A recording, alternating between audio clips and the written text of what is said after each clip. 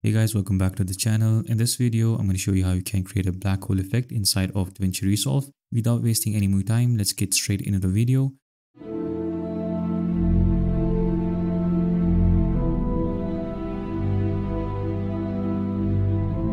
For this effect, you will need an image of a Milky Way or a galaxy image.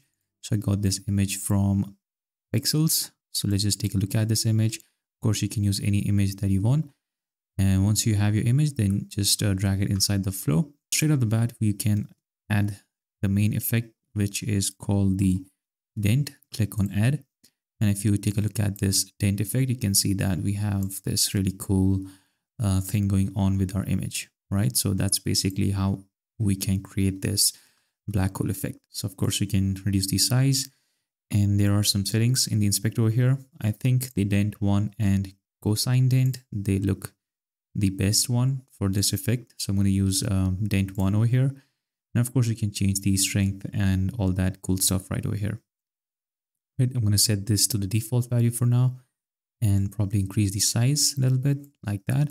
And yeah, then you can animate the dent position. So let's go to the very first frame, create a keyframe on center X and Y.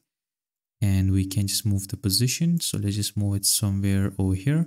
If you go like to the end of the image, you can see that we will get this this weird glitch over here. In order to fix that, you can add in a transform node to this and scale up your image. And I think that should fix it. So if I just go to transform 2 and scale it up, you can fix it like so. I'm not going to just take it to the corner over here. What I'm going to do is I'm just going to position it somewhere over here.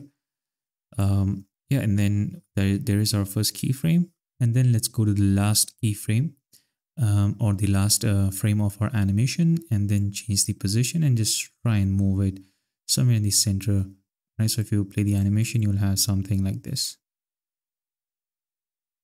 All right, looks pretty simple. So yeah, that's basically it. You can connect it up with this media out and be done with this effect. But what I'm going to do is I'm going to create that black shape, which will represent our black hole. So no light will pass through that black area. So that's what we are going to do. For that, what we have to do is drag in a background node. And on this background node, we will add in a ellipse as well. So let's take a look at it. It's going to look something like that. What we can do is we can click on this dent 3 over here and pin it. Click on this icon that says pin. And I'm going to go to ellipse 6 now over here. Click on it. And then I can, pair in some properties over here. So for example, we can pair in the center X and Y of the ellipse. So I'm going to click on expression and just pick whip it to the center X and Y of your dent.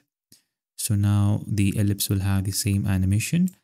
And then we will also reduce the size as well. So let's just do that. I'm going to connect these two up like so. This will result in merge. So if you take a look at it, this is how it is going to look. So I'm just going to go to ellipse 6 over here and just make sure that width and height is, let's just reduce that. So something like that. I'm going to make it quite small like this. And now if you play the animation, you can see that our dent and the shape have the same animation. All right. So that is basically how you can create this effect.